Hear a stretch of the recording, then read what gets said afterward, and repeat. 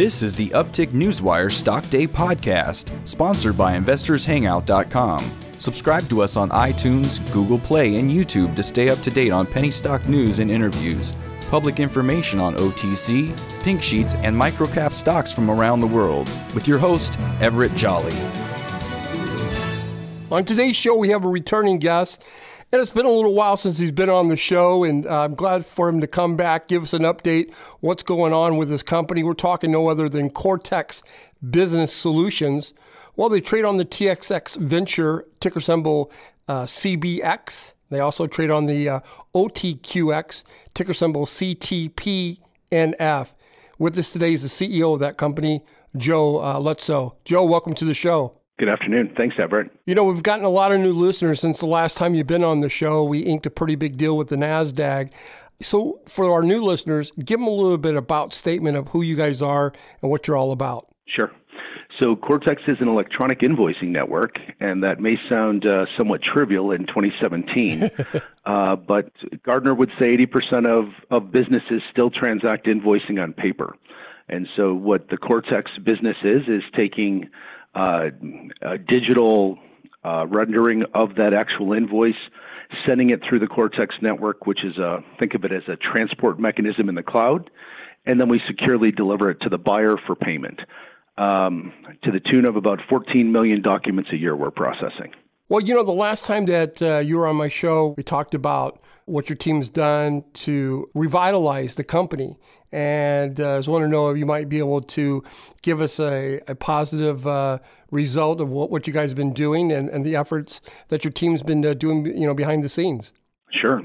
Well, Everett, I have to tell you, I couldn't be more proud of the team. I've been here for 2.5 years, and as you well know from our first conversation, we were burning about $7 million a year at that time, pre-revenue, and today we're sitting with $6.5 million in the bank, 3/4 of cash flow positive from operations in our rearview mirror, and an ambition to stay profitable and continue to grow the company. So when I think about that statement in and of itself, being able to have said that to you 2 years ago would have been an absolute dream to think that we've accomplished this much together. So really an exciting time, but our revenue is growing. I think easy mark in the past 24 months, somewhere between rough math, 8 million to 12 million in reoccurring revenue. You know, last time that you were on the show and the time previous to that, we talked about where the growth came from.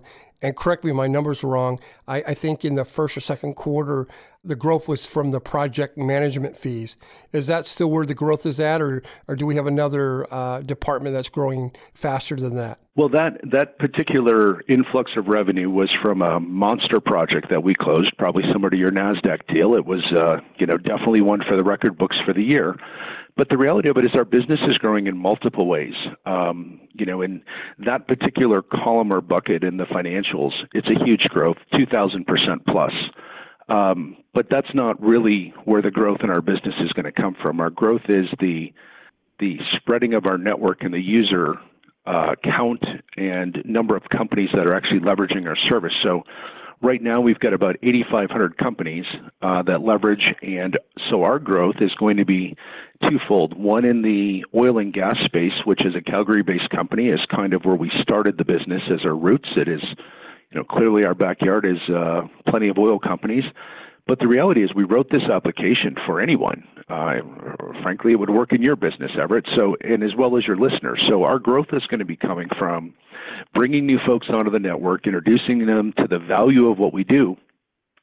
And the return on investment for our platform tends to be about 10 to 1. So I like to say we're paying you to be a customer. Come on, join the party.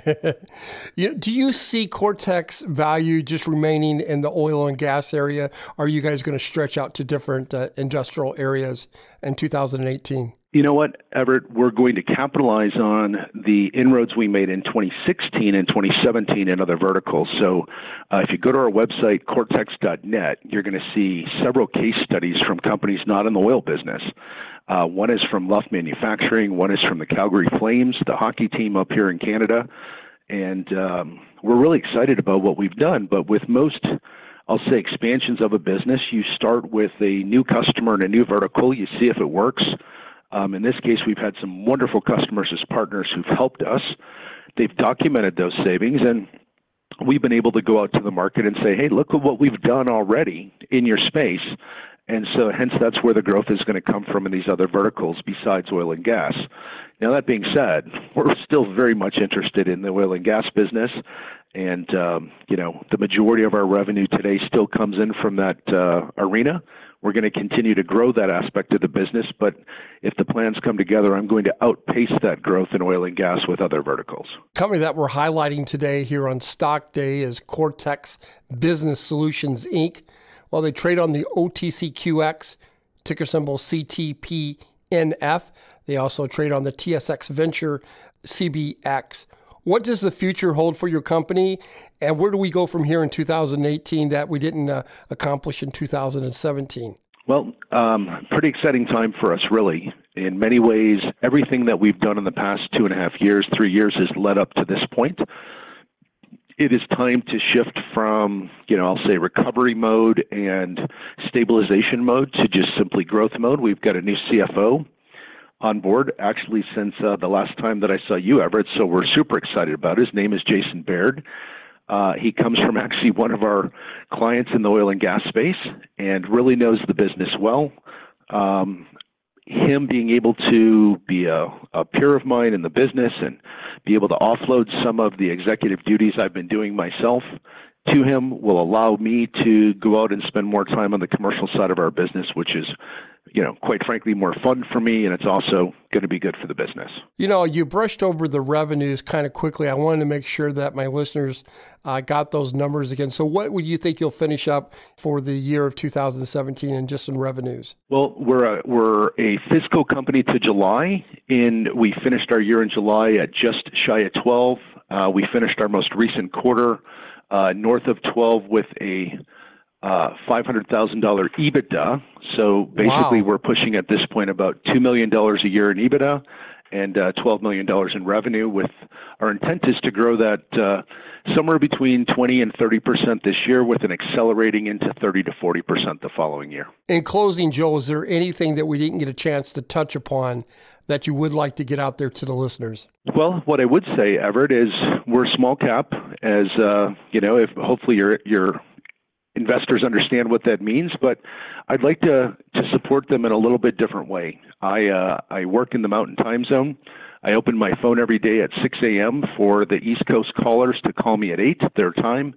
And basically, I dedicate the first 2 hours of every day, 5 days a week, for shareholders. And I know that typically sounds insane to people, but the truth is my phone doesn't ring that often. But I want people who have taken the leap to invest in small caps for the same reason that you've been so passionate in helping guys like us. The bottom line is them having access to the C-level executives for a conversation is what should make a small cap special. So I'm trying to do something a little bit different and allow them access to me every day to figure out what we're doing with their money. And, if they'd like to call me, my number is 587-582-3971. Well, Joe, I want to thank you for coming on the show. I wish you nothing but continued success up there with the Cortex Business Solutions.